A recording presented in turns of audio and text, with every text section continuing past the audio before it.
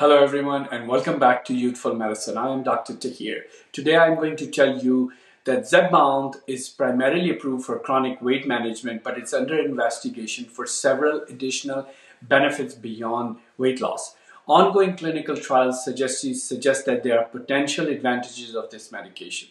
We already know that it is approved for type 2 diabetes risk reduction. A 3-year clinical trial indicated that tirzepatide significantly lowers the progression from prediabetes to type 2 diabetes with a reported 94% risk reduction.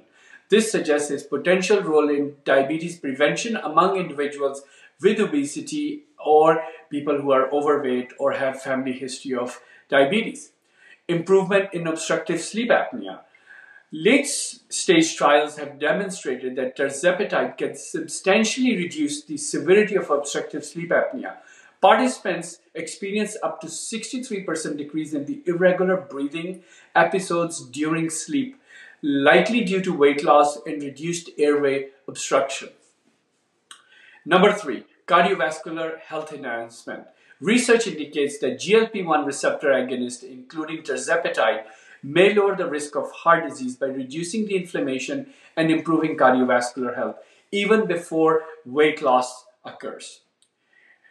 Number 4, potential benefits in addiction and cognitive health. Studies are exploring tirzepatide's effects on reducing cravings associated with addictions such as alcohol and opioids by modulating brain reward pathways. Additionally, there is interest in its potential to slow the cognitive decline, including conditions like Alzheimer's disease. Through more research is needed in these areas.